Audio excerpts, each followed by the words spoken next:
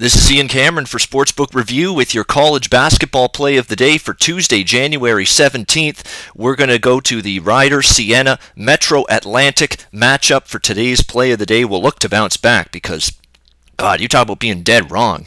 That's what we were with Oakland on Monday. We'll see if we can get back in the win column tonight with this Rider Sienna game. And I mentioned the Sienna Saints yesterday. For those of you that tuned into the College Basketball Roundtable on Google Hangouts here on Sportsbook Review that I was a part of, that we'll be doing routinely throughout the college basketball season, I implore you to watch that.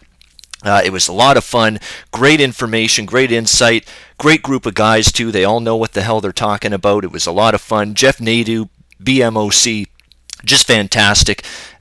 Entertaining and informative. He did a great job. Drew Martin, my friend and colleague from sportsmemo.com. That's the site that we're both at. Just a very knowledgeable, up-and-coming young handicapper. Ed Fang, tremendous with the stats, phenomenal insight, great statistical analysis from him. I was very informed listening to what his breakdown of college basketball. And of course, the odds couple, Pete Loshak, Mike Brenner. Mike always brings the energy, that's for sure, and Pete, who I've done videos with in the past, it was just fantastic, that College Basketball Roundtable. So tune into that if you haven't already. It was a lot of fun being part of that. But anyway, getting back to this game, I mentioned the Sienna Saints during that College Basketball Roundtable discussion as maybe a bet on team moving forward. Why is that? Well, they dismissed what I think could be a little bit of a cancer with this basketball team. Actually, they haven't dismissed him. They've just given him a leave of absence. We're talking about senior Nico Clareth. It's a guy that really is a good player for this team, no question, but the chemistry was not great with him on the court. There have been issues that have taken place with him within the team this year. He violated a policy within the program earlier this season that resulted in a mini suspension for him. He recently apparently wore some kind of jewelry onto the basketball court, which you're not allowed to do, just as a sign of immaturity and not, understanding the rules, the policies that you have to abide by as a college athlete. And it got to the point where Jimmy Patsos, the head coach, said, "I've had enough. You're not going to play. We're putting you on a leave of absence now for an extended period of time. Had enough of the shenanigans, had enough of the antics." And Sienna never was really playing phenomenal, strong basketball with Nico Clareth. They were a very inconsistent basketball team. There's no denying that. They had gotten off to a rough start in conference play. They had dropped 2 straight games on the road against Canisius and Niagara. They barely squeaked by St. Peter's, and then they beat Quinnipiac on January 12th. And then that's when the decision was made.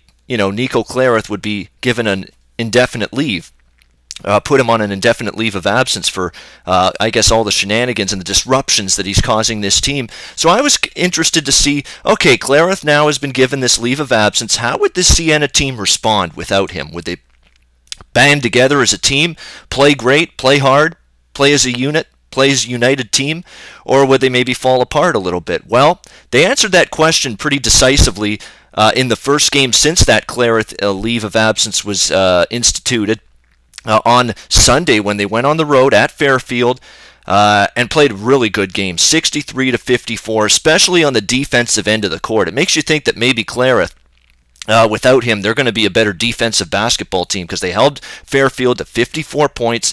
They only shot the ball 23 of 59 from the field, a very poor shooting day for Fairfield, good defensive performance by the Sienna Saints. And it makes me wonder that maybe with Clareth out of everybody's hair now, this becomes a bet on team, a more focused team, maybe a more together team. And this is success now that maybe could carry over. And that game at Fairfield, Sienna's first point spread cover in 5 games. That broke a 4-game ATS losing streak. Maybe some residual betting value now on this Sienna team without a guy that was clearly causing some disruptions, causing some havoc with this team. So I'm interested to see how they fare, Sienna, now back home against Rider. And I will say this about Rider, they're trending in the wrong direction. Back-to-back losses at Manhattan, a tough loss for them there in a back-and-forth game. And then they lose at home to St. Peter's on Sunday, 71-65 as favorites, 0-2 straight up, and against the spread is Rider. You look at last year, when these two teams met. Sienna on their home court easily took care of business, beat Rider 63-52 by 11 points. This is also same season revenge for Sienna tonight. They faced Rider back in December on Rider's home floor. Rider escapes with a 71-69 victory. I think Sienna's going to be looking for some payback. I like the signs that I saw from this team without Nico Clareth, almost like they are a closer, more tight-knit basketball team now without him. And I think they're going to play well tonight and get their revenge on Rider, who beat Sienna earlier this season. I'm willing to lay the points here. This has not been a team very good in laying points, especially at home. But I think they finally break that home favorite losing skid. Don't forget, St. Peter's and Quinnipiac, they won those last two home games, but they did not cover as home favorites, only won by 2 and by 7.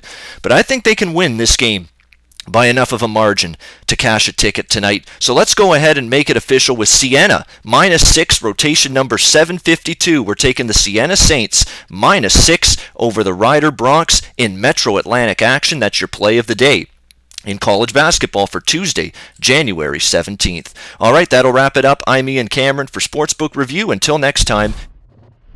Go to SBRodds.com. Browse, compare, and shop live odds available at top online sportsbooks.